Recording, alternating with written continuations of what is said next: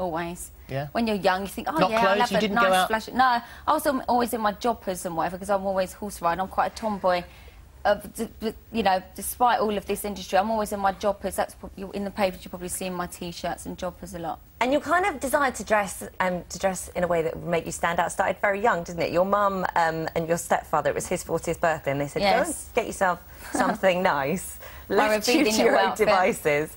And what did you go and... It was like a little rubber outfit, or was it the leather one? I had like it How was old either were you then? rubber or PC, about 13 or 14. It was my dad's 30th, and she gave me some money, and I turned up like in PVC or leather outfit.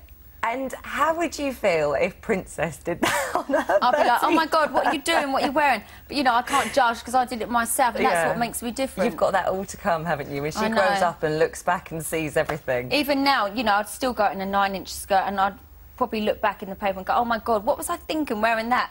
You know, I'm not quite at the mutton stage yet. Nearly, a few more years. No, you've got a long way to go. When we just saw a picture of you when you were pregnant, and I loved the fact that you just thought, just because I'm pregnant, I'm not going to, you know, stay away from those sorts of clothes. Have And my you belly hanging out. embraced your bump, Oh my didn't God, you? you know, I look at that outfit and I think, what was I thinking? Look at the strap. We were That's thinking that at the awful. time. I like, honestly, I look at that and I think that is absolutely And awful. you're always blonde when you're pregnant. Yes. I've noticed. But you know I'm not pregnant now because I'm dark. Yes. But yeah, every time I'm pregnant I seem to be blonde. It's really weird. So worry when I'm blonde. Yeah, when you start having highlights and Yeah. going lighter, we'll be like that. Ooh, she's That got the dress dark. was awful. What was I thinking? So the book is standing out. My look, my style, my life. So if there are, you know, sort of mums looking around for presents for their daughters, their beautiful, sweet, innocent daughters, will they be thinking? Then don't turn actually, innocent, do you know no." what? I think I'll put that one over there and get that one instead. Exactly. But my book tour starts.